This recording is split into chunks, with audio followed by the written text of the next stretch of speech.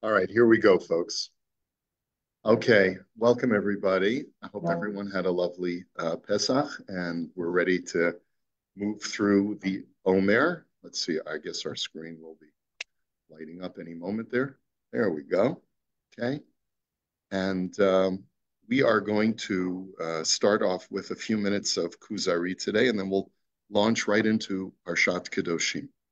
Okay, so uh, let's just remember where we were.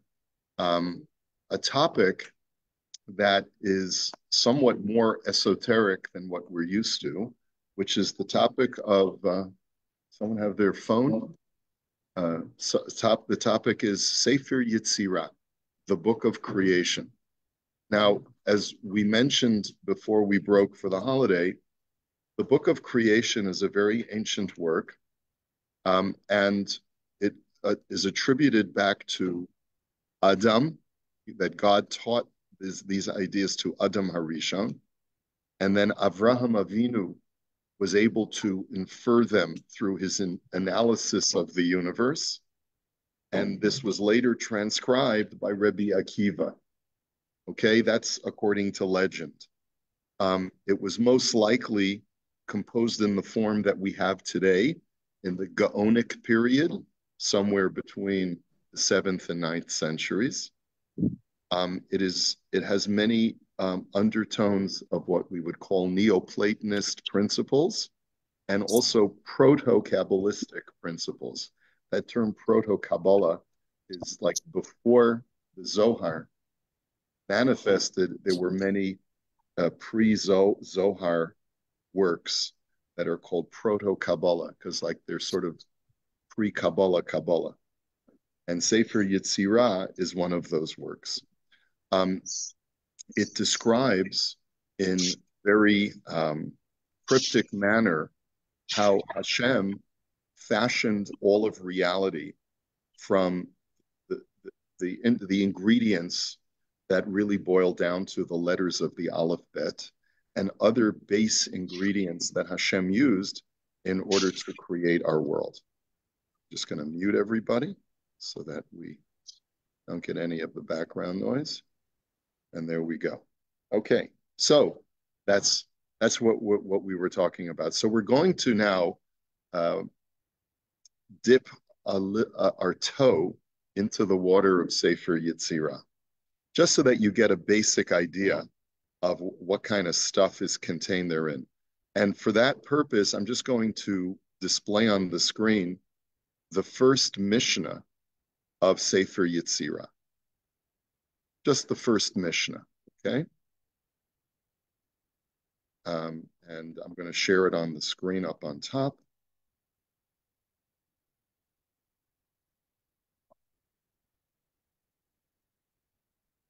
And I hope everybody can see it. It's not something that we sent out in advance of the share because it's just this very small text. Okay, does everyone see it?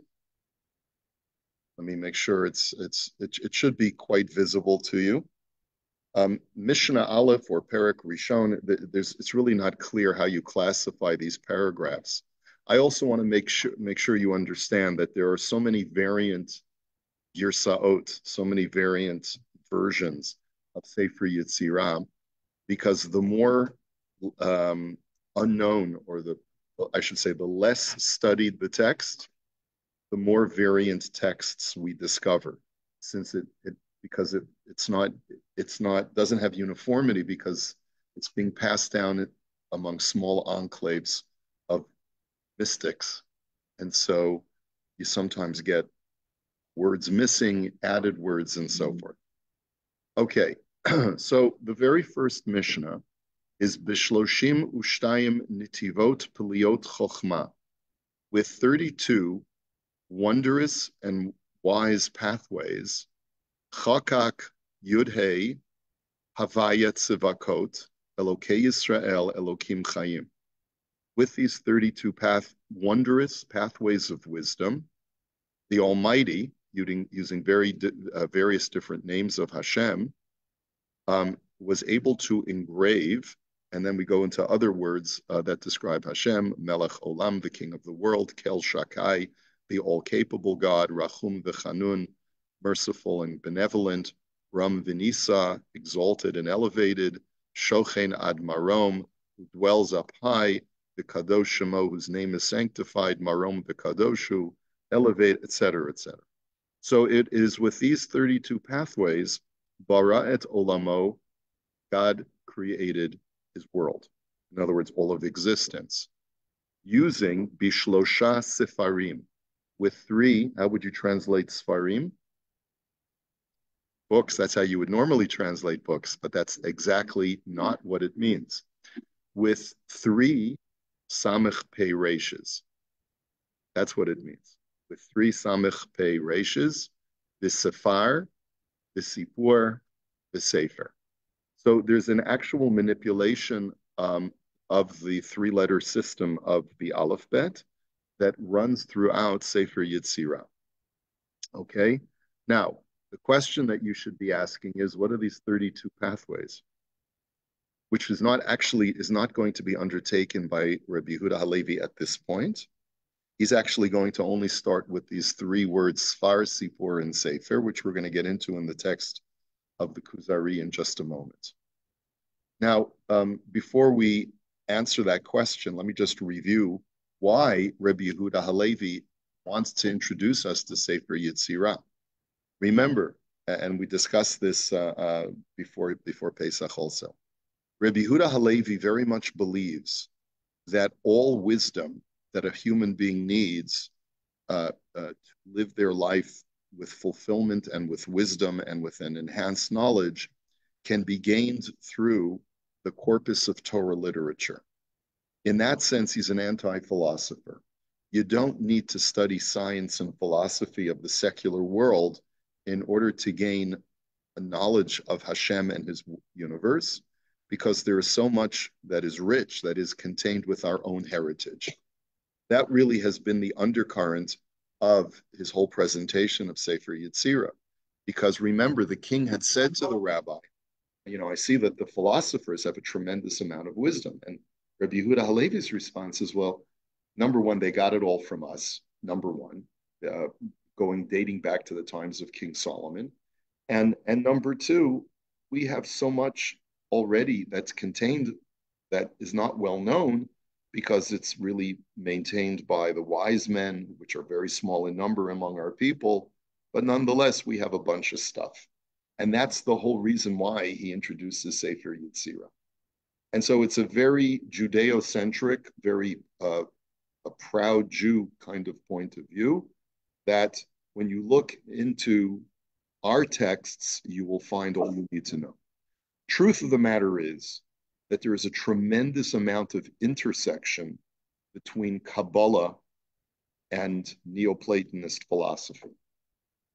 Because Neoplatonism is the philosophy that was well known to Maimonides and to Rabbi Yehuda Halevi, which, when incorporated with Aristotelianism, tries to describe a universe that is a top-down universe that works with a divine being up high, who through a series of emanations influences and gives rise to all of existence as we know it.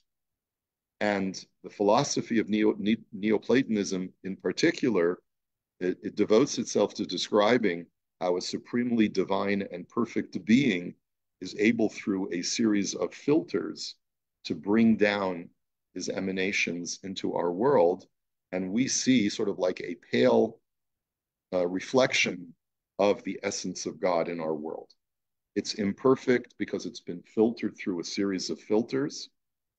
And that's a philosophical system that predates the Zohar. But what is the Zohar? What's one of the sort of the,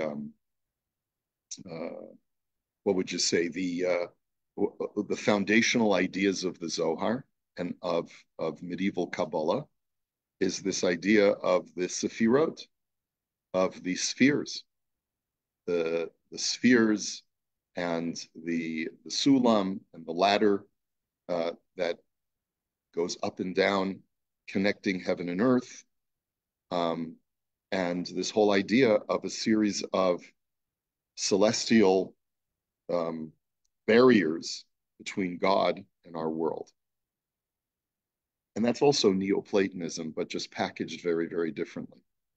So what we're seeing in Rebbe Yehuda Halevi, who's lives long before the Zohar is ever published. The Zohar is not published until the 1300s, some 200 years after Rebbe Yehuda Halevi. Had he had the Zohar at his disposal, instead of quoting from the Sefer Yetzirah, he would have quoted from the Zohar. Okay? One of the reasons that some of the scholars suggest that the Rambam never quotes Rebbe Yehuda Halevi by name is that Rebbe Yehuda Halevi was a proto-Kabbalist and the Rambam was anti-Kabbalah. He felt that a more accurate depiction of the cosmos and the way that God interacts with our universe could be found in Aristotle instead of looking at some of these proto-Kabbalistic texts. So, just by way of introduction, why we're studying this in the first place. Okay? So let's get back to our question. What does 32 mean to you? Any idea? Well, Mother's Day is coming up. That should be very significant to the number 32. Why? Lave, right? So what lave is heart. So there could be a connection there. But what Rabbi Sajigon and many of the other commentaries say is that 32 is 10, the 10 Sefirot of Kabbalah, and the 22 letters of the Aleph Bet added together. And those are the 32 ingredients that God used in order to create the universe. Okay? So far, so good. Everyone with me? Okay. Now, what Rabbi Yehuda Halevi is going to be talking about in his introduction, in the very first opening discussion of Sefer Yetzirah, is, let's take a look. We're now on page 452. So just let's start again. Actually, we'll start on the bottom of page 451. The rabbi said, one of our works is Sefer Yetzirah, the book of creation by Avraham, our patriarch. It is very deep and its commentary is quite lengthy. It instructs us about God's dominion and unity as he presides over creations, which on the one hand are disparate and varied, but which on the other hand are unified and harmonious. Their harmony stems from the one who has organized them. So God is completely unitary. That's a basic tenet of our faith. And we also discover some level of unitariness when we look at our universe from a particular vantage point. We see variety, we see multiplicity and disparity within our world. In other words, the elements are opposing each other. You have certain elements that, like air and fire, which are light, and other elements like water and earth, which are heavy. You see things that are dark and things that are light. You see different kinds of animals. You see different kinds of aquatic creatures. You see different kinds of flora and plant life. There seems to be so much diversity, and yet there seems to also be an ecosystem which has some level of unity that binds everything together. That unity emanates from Hashem, who is completely unitary. Already, you're seeing that Rebbe Yehuda Halevi is utilizing nomenclature that is familiar to a Neoplatonist whose whole project is to explain how the absolute unity of God filters itself to the diversity that we discover in our world. Okay? Now, with that in mind, let's take a look at the first teaching that he brings us from Sefer Yetzirah. One of the teachings is Sefar, Sipur, and Sefer. Mental inventory, verbal instruction, and physical inscription. Now, not every one of the commentaries to Sefer Yetzirah understands it the way that Rebbe Yehuda Halevi does. And one of the benefits that we get from studying the Kuzari is to see a very early commentary on Sefer Yetzirah telling us the simplest and very straightforward. You don't have to be a Mekubal, you don't have to be a Kabbalist to understand the ideas that Rabbi Yehuda Halevi presents to us from the Sefer Yetzirah. They're very basic, and he tries to give us an understanding of these ideas that doesn't require you to know numerology and doesn't require you to know a lot of the ideas that are contained within the Sephirotic system as described by the Kabbalists. But what do these letters mean? There are three letters, Samech, Pei, and Resh, that are all the same, but when you put in the vowels differently, you get three different variations of the same concept that go into creation. So remember, what we're trying to do is to show that from unity comes diversity and multiplicity. Here's a perfect example. Samech Pei Resh, the exact same three letters, unified, but then they diversify as you add vowels to them. That's really a model for the way that creation works. God is unitary, and the diversity comes as the vowels are added to the different components of creation, which is how we get diversity. Okay? Now, what are the three specifics? Sephar, mental inventory, refers to the measuring and weighing of the physical creations. In order for a physical body to be properly organized and arranged so that it can fulfill its purpose in creation, the correct number, amount, volume, and weight must be calculated for it. The properties of motion, musical arrangements, and so on, all these things must be done with an inventory. That's what the word sephar means, to count. To be, how do you say a number in Hebrew? Mispar.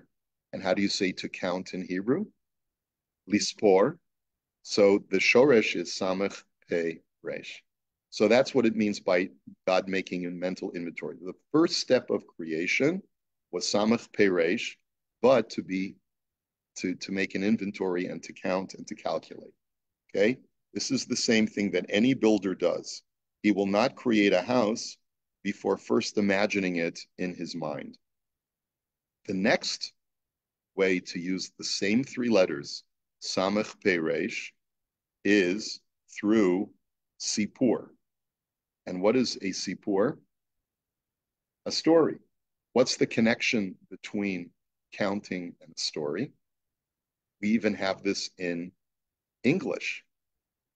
To count is to go through a group of numbers, 1, 2, 3, 4, 5, 6. To recount is to do what? Is to relate something that happened. So even in English, we have the same reverberation of the same word used in a different way.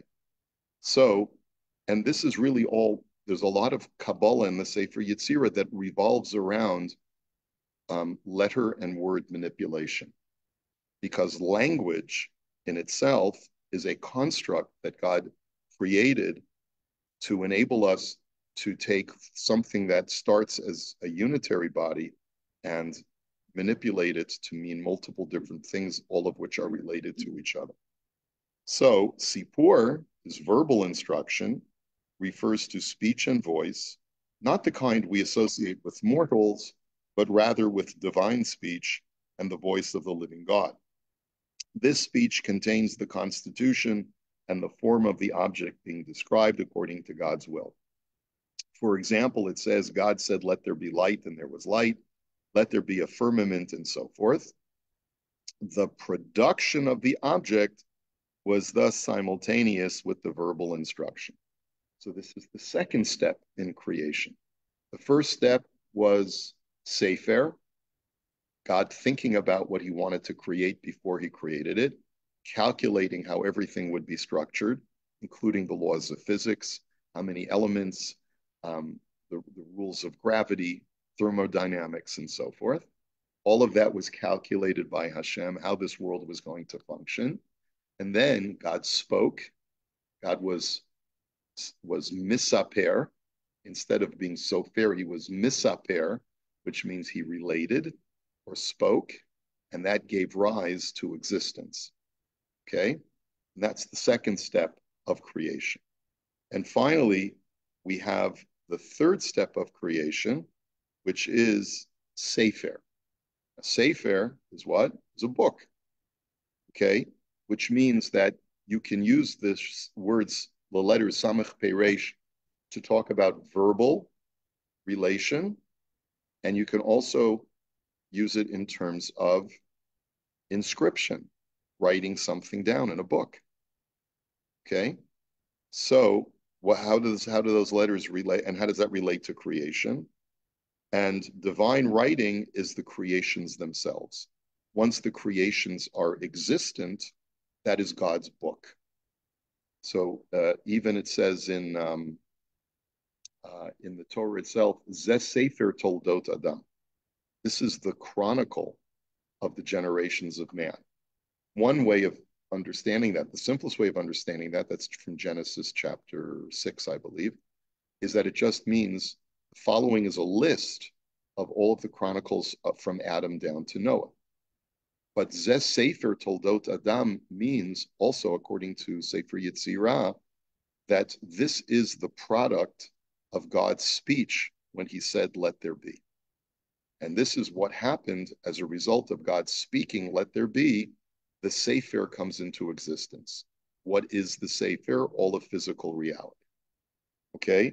All three are interrelated as divine speech is his writing, and divine measurement is his speech. Our sages tell us that there is a machloket between two great sages, Rabbi Eliezer and Rabbi Yehoshua, as to when the world was created. According to Rabbi Yehoshua, the world was created on Rosh Chodesh. Yes, Nisan. According to Rabbi Eliezer, the world was created on Rosh Chodesh, Tishrei. How do we paskin? We go according to, in some respects, we go according to Rabbi Eliezer, because on Rosh Hashanah, what do we say? Hayom Harat Olam. Today is the birthday of the world. But at the same time, we also acknowledge that Nisan is also the commemoration of the first day of creation, because there's a practice called Birkat HaChama, the blessing on the new sun, which happens every 28 years. Remember the last time it was? It's about 15 years ago. But we're about halfway through the Birkat HaChama cycle. I think it's the longest cycle that we go through in Jewish life, where we commemorate the position of the sun as it was at the time of creation. And it always falls out at the beginning of what month? Nisan. Yeah, it's Rosh Chodesh Nisan. I think it's always Rosh Chodesh Nisan or shortly thereafter. So, or maybe it's the 4th of Nisan, because I don't remember exactly. Anyway, so which one is it? So this is the question that the Baalei HaTosafot ask. They say, how can you tell me that the world has two dates of creation? And Tosfot answers the question by saying that they're both correct. Elu va'elu divrei Elokim chayim. They both are the word of the living God. On Rosh Hashanah, God mentally did the safar, was so fair that he made the mental calculation of all of creation, and he only did the sipur, the verbal instruction, on Rosh Chodesh Nisan. So both are correct, because both are vital components of creation. So as divine speech is his writing, and divine measurement is his speech, it comes out then that Safar, Sipur, and Sefer are all one vis-a-vis God, whereas they are three distinct entities vis-a-vis man. And this is where we're going to hold it for today, because I think our brains are about to explode. So we want to make sure that no one makes a mess here in the room with exploded brains. And so we will hold it here, and we'll get into the Parsha. Any questions? Comments? Okay. All right, let's get into the Parsha. Let me do another share of my screen.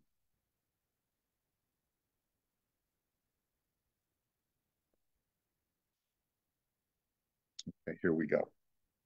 I want to take us to the very beginning of Parshat Kedoshim. By Daber Hashem el Moshe Lemor, God spoke to Moshe.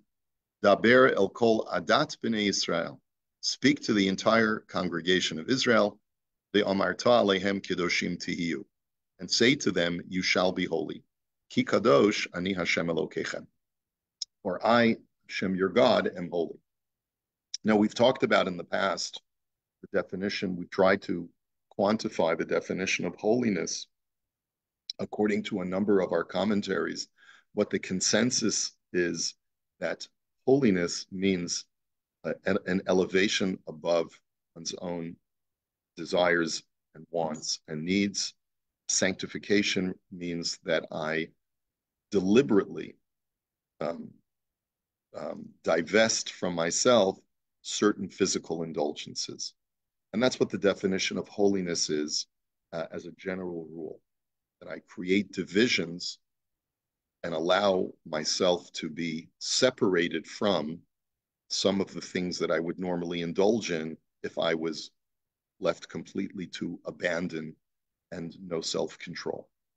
So part of holiness is not overindulging, right? It just, and I guess maybe this is an appropriate discussion to have after Pesach, after all the Pesach programs are finished, because you don't want to talk about this before Pesach, because then people are going to feel guilty when they go and to their Pesach programs.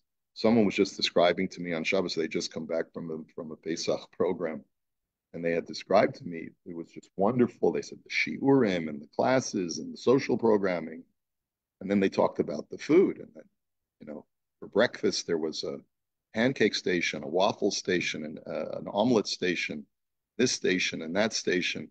And then there was a mid-morning break in the tea room. And there was this kind of slider and that kind of pastry and this, And then there was lunch, the carving station and that station and this station. And then we had a mid-afternoon snack in the tea room back again with this kind of veal cutlet. Yeah, you know what? Thank God.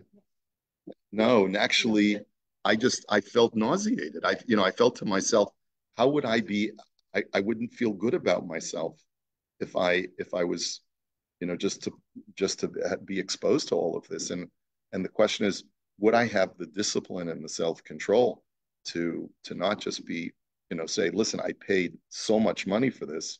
I want to get my money's worth. I want to make sure I'm getting I can't just nibble at this because look at everybody else, everyone else is piling their plates up. So what is the definition of Kedusha? What is the definition of holiness? It's very elusive, but one of the definitions is Kadesh atzmecha b'mutar lach. Sanctify yourself with those things, even when they're kosher and they're permissible. Make sure that you elevate yourself above just fulfilling whatever whim and desire you have. Okay, but Rashi tells us that there's something unique about the way that God phrased this command of be holy. And it is, Daber el kol adat b'nei Israel, Melamed shenemra parshazu behakel. This teaches us that this commandment was given to the Jewish people specifically when they were gathered together. Now, the Jews were quite often gathered together in the desert, but there's something unique about this. And as the Mizrahi, the commentary on Rashi, explains, that the Talmud tells us that other times, and actually this is from the other commentaries as well, that normally when Moshe gave these commandments, first, he would teach the commandment to his brother Aharon, and then Aharon would learn the commandment, and then he would call in the 70 elders, and he would teach it to them, and then they would go ahead and disseminate the teaching and make sure that all of the different constituents of Klal Yisrael were properly educated about a specific teaching. In this instance, Moshe, and there's other times in the Torah where the Torah says that it should be done behakel, that it should be done with all of the populace assembled. For example, in Parshas Vayakhel, which we read just a few weeks ago, it says, Vayakhel Moshe et kol adat b'nei Yisrael vayomer aleichem, ele hadivarim asher tzivah Hashem la'asot otam. Moshe gathers all of the Jewish people, and this is after the sin of the golden calf, and there's a need to gather them together. He gives them the law of Shabbos before they are about to build the Mishkan. Okay, so that's one example. But here's another example, that it's done behakel.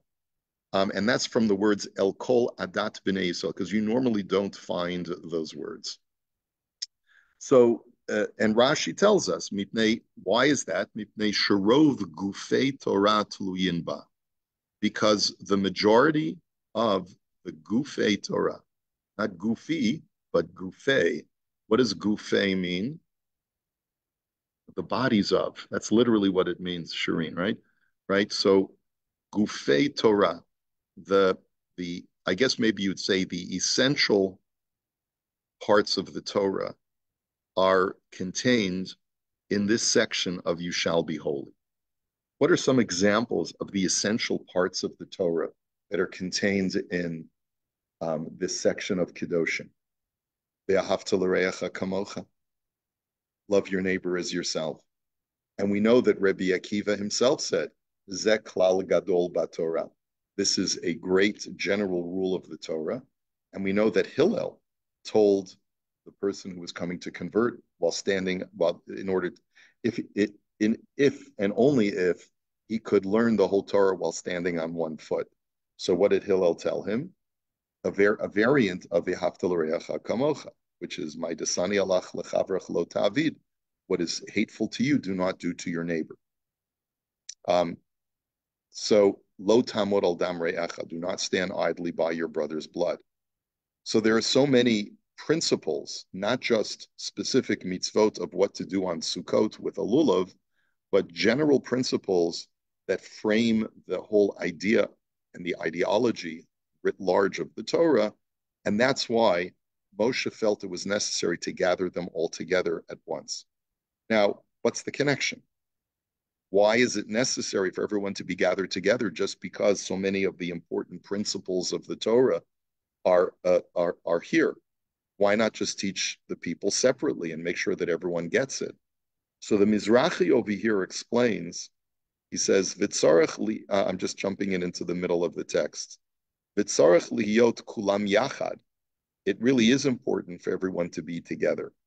She'im yipol likzatam shum safek bahalacha, because there might come a time where one group of people who heard the law separately, if it was taught to separate constituents, one group of constituents might say, what did Moshe say exactly on that one mitzvah?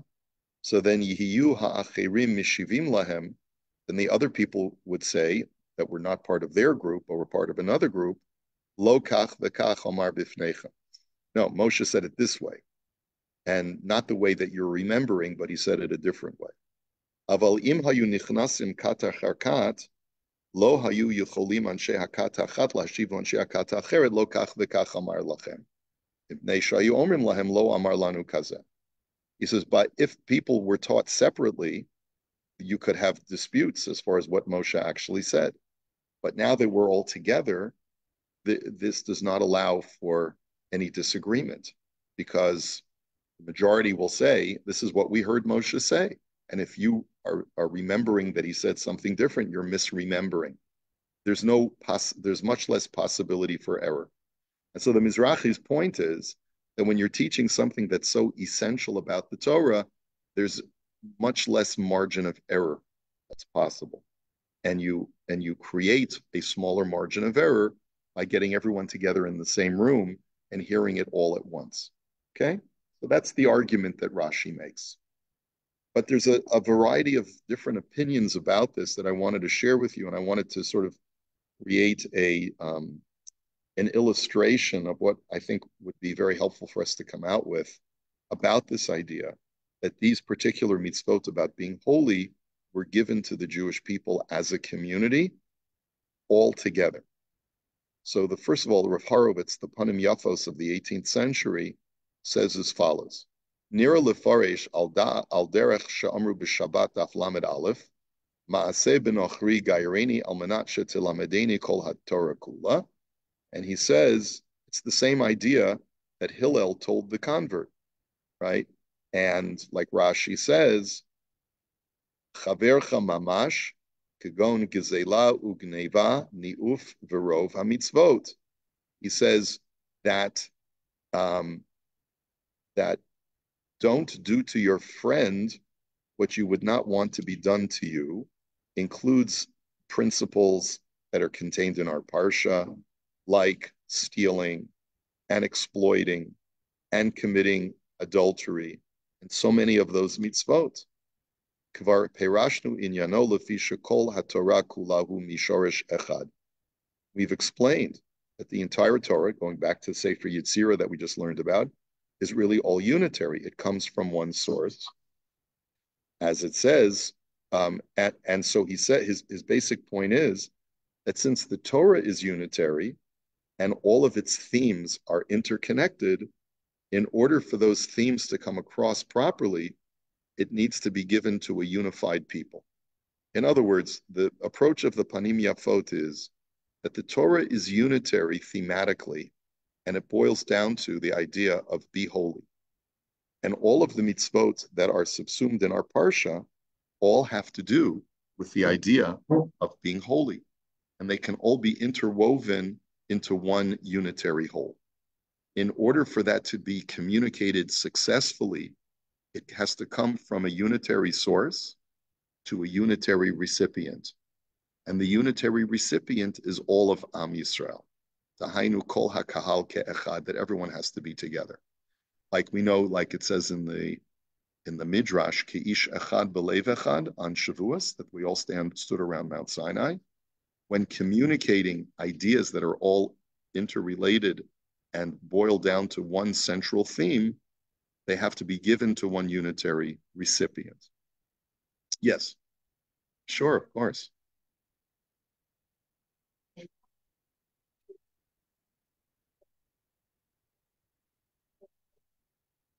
Oh, that's a great question. Think about that. The question is, why does it say Kedoshim in the plural and not Kadosh Tihiyah?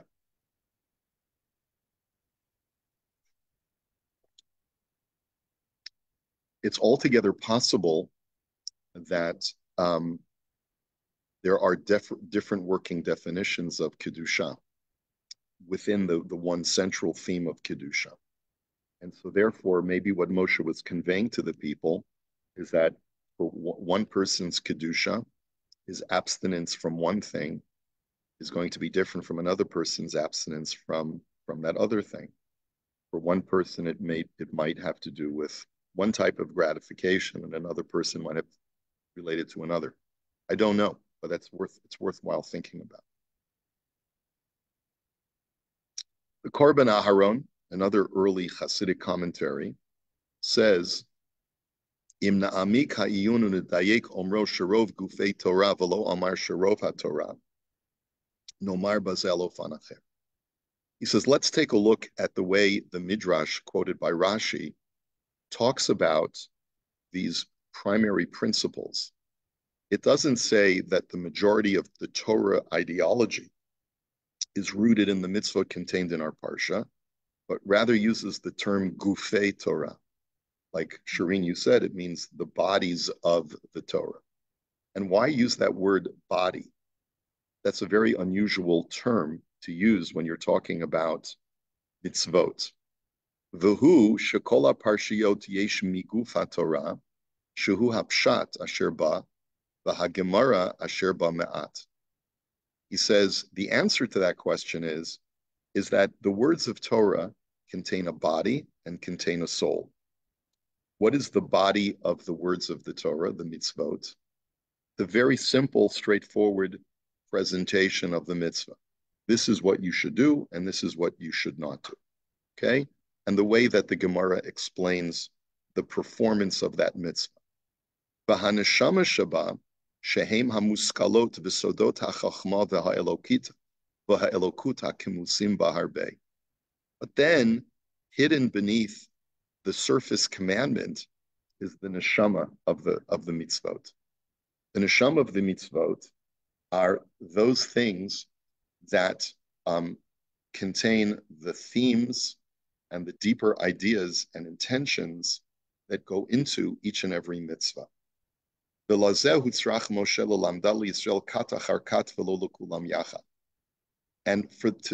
the neshama of the Torah, Moshe had to teach that to separate groups of constituents, because each and every group was on a different level of capacity to receive the neshama of the Torah.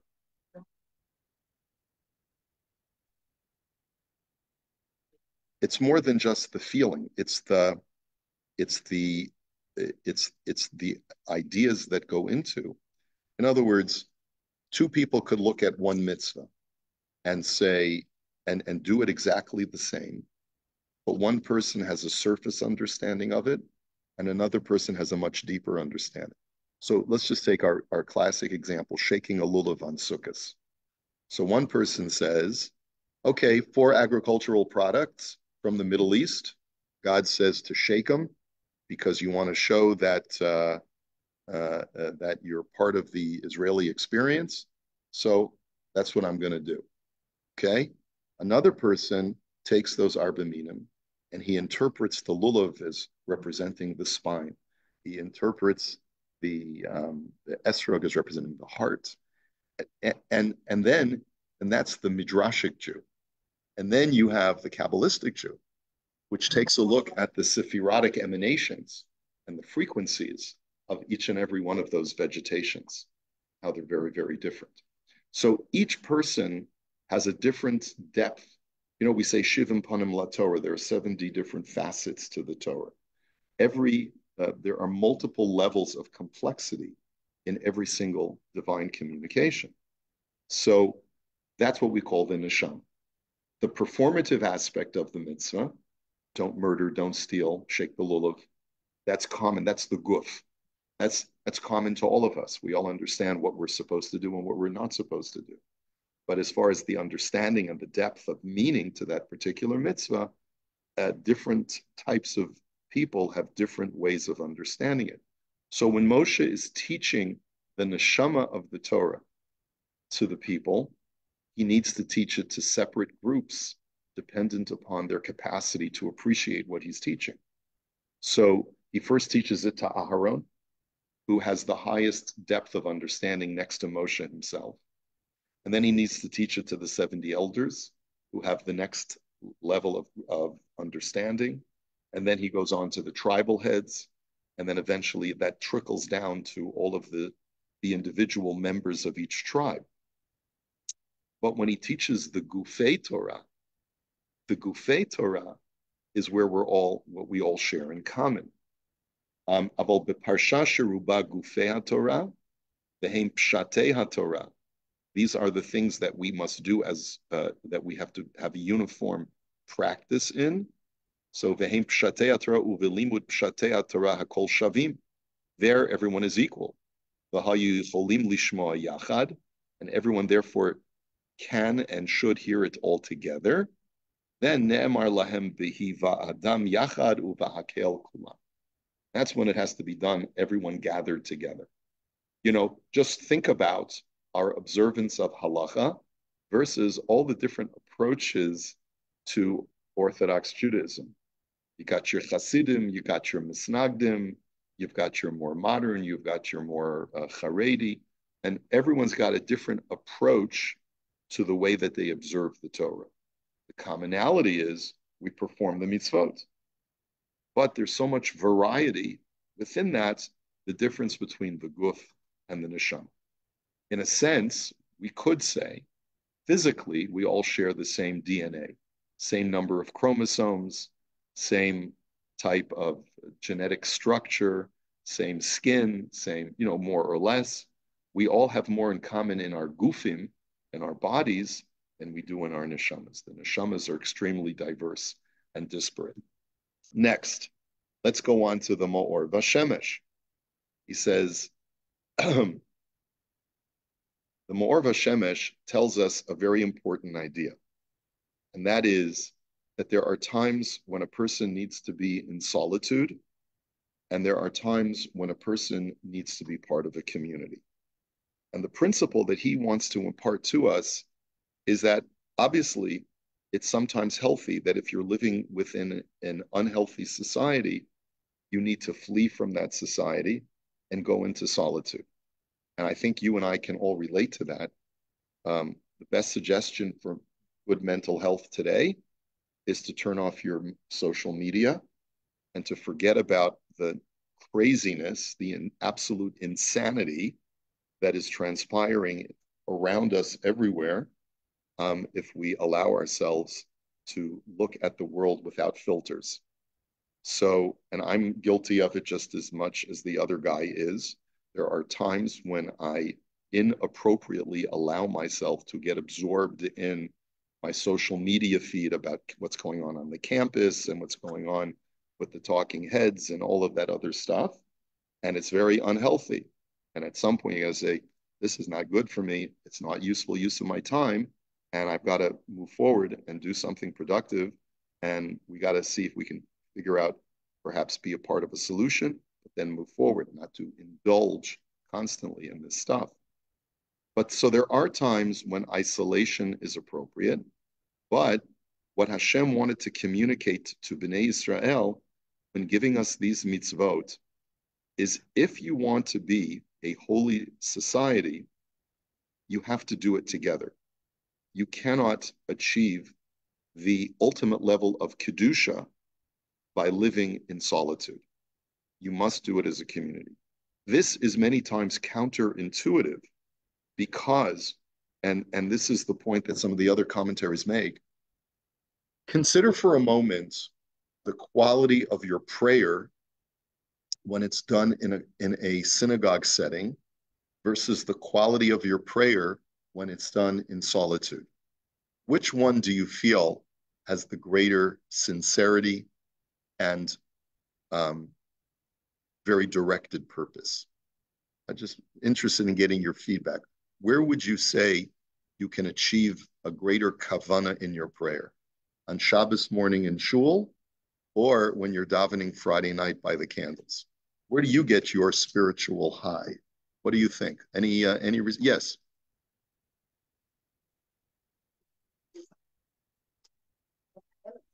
Uh-huh. Okay, good. Your elevation comes through the music. Love it. I love that. Yeah. Anyone else? A lot of talking. Yeah. What else? Okay, so the reality is that there's truth to both. But there is an argument to be made that when I'm with a community of people, there are liable to be many ulterior motives in my performance because my performance of mitzvot might turn into a performative act instead of a devotional act when I'm in the presence of others. We're all self-conscious when we're in other people's presence about how I'm going to look and how I'm going to appear. And so on one level, a person may feel that if I'm really going to be holy and devote myself completely to Hashem, I'm probably better served doing that in private instead of doing it in public. But at the same time, we know that so many of our mitzvot are structured such that, especially for men, you can't say Kaddish without a minyan. You have to, like the halacha obligates us to do things publicly with the recognition that spiritual energy also can be enhanced and increased through a community effort. So that's really one of the objectives of why the Torah says over here, Daber el kol adat b'nei Israel. Speak to the entire congregation, make sure that they understand that despite what some people might feel at any given time, that isolating myself from community could bring me to a higher level of Kedusha, it's not that way. And he concludes by saying, he says, quotes a very interesting midrash. It says, Kedoshim to you, you shall be holy. Then the midrash says, Yachol kamoni. You might think that you could be as holy as me, says God. No. Talmud Lomar ki kadosh ani. I am holy, which means that it's to the exclusion of you. You will never reach my level of holiness. Kidushati lamala mikidushatchem. My holiness exceeds your holiness. Now that seems to be a nonsensical midrash when you think of it. Why does the midrash have to point out to us that even though you have the capacity to be holy, never think that you can be as holy as God? Now, doesn't that sound strange? Why the Medrash has to make a point of saying that? Never think you can be as holy as Hashem. I mean, I know that there are people who think they're God, but that's not what we're talking about. Why does the Medrash have to make that observation? So Rav Kloinimus says, this Ma'or Vashemesh, he says that the whole idea here is that God achieves holiness in solitude, but a Jew can never reach ultimate holiness in solitude. You can reach great spiritual levels, but if you're looking for absolute Kedusha, then you have to be part of a community. You can never do it completely on your own as an island of one person. Yeah, I was thinking about that too. Yeah, I know. During COVID, a lot of people, I think, I think the reason for that, Roz, is because so many people forgot what it means to be devotional in solitude. Because for so many people, spending years on end associating tefillah with just going to shul, that's not right either. That needs an adjustment. And so what the COVID pandemic allowed people to do is to realize that you can connect to God in solitude too.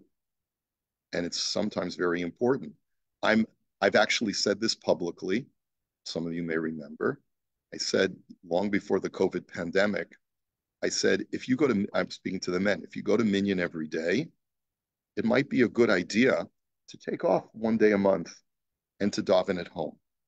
And the reason for that is because when you go to shul every day and you allot yourself X number of minutes, let's say for Psuke de Zimra, that you're zipping through, trying to stay at the same speed as everybody else. And you're losing out on a lot of the great words of the psalmist and the great words of the praise. So take off an occasional day. And I think what was refreshing about COVID is that the people who never took that time off and never really understood what prayer was all about because they were just trying to keep pace with the Shliach Tzibur who has to finish davening in a half hour, they never really had that opportunity. And the last idea that I'll mention is from the Shem Yishmuel, who says that with this idea that we've just been introduced to, that you need a community in order to achieve ultimate holiness, he says, Uvazeh yuvan inyan sfirat ha'omer kodem shavuot. Now we can understand why we have sfirat ha'omer, getting back to that three-letter word, samech pei reish, the counting of the omer. Shekvar amarnu shelashon omer ukibutz hanifradim. He says, what does the word omer mean? La'amer is to gather together. It's actually one of the 39 melachot of Shabbat is me'amer, to gather together and make bundles on Shabbos. So Sfirat HaOmer is the counting of the bundling together of the Jewish people. V'hu hitkalulut kol hakitot. It represents bringing together all of the disparate groups of the Jewish people. Because some are chesed and some are gvura, all of the different, each night of the Sfira has a different chesed should be gvura, gvura should be chesed, all different kinds. It represents all different kinds of Jews. Some Jews are more gevura, some Jews are more chesed. Uvekibutz klol klal Yisrael yachdav azrak yicholim lekabel he'arat chag hashavuot bishleimut.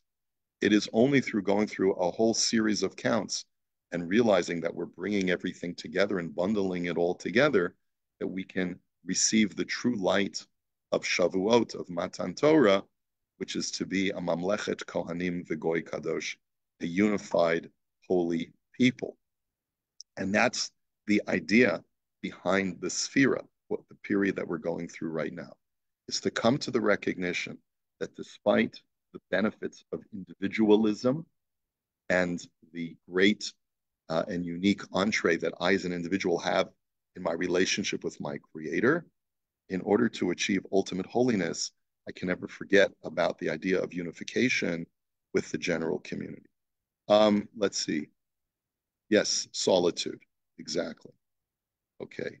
Oh, unless Debbie deliberately spelled that as sillytude, but she wanted to tell us that solitude is silly. I'm not sure if that was intentional or not, but if it was, it's a good play on words. Okay. Anything else before we let you go for the day? Let me wish you all a great week and take care, everyone.